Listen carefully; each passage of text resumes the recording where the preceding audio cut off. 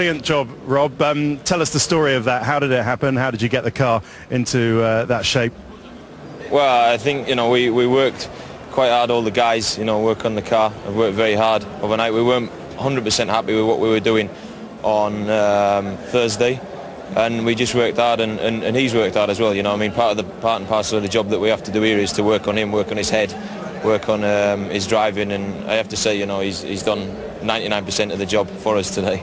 And you had to convince him that it's not such a bad place. He was busy telling us after the press conference earlier in the weekend that he didn't like this place. Yeah, he's not so thick after all, is he? Maybe he's just playing himself down. He's never been his favourite place, which is why I really can't believe it's so special to be on pole here, and I really can't believe that we are. It's important to get the strategy right for the race, and I hope that's what we've done for tomorrow. Just very, very impressive. I'm, lost for words for once. But at least he can control the race from the front, which is really what you do. That's, as they say, 80% of the battle won in Monaco. Yeah, it's so important to be on pole, and because it's just so difficult to overtake. It's impossible to overtake here. He's done most of his work today. Fantastic.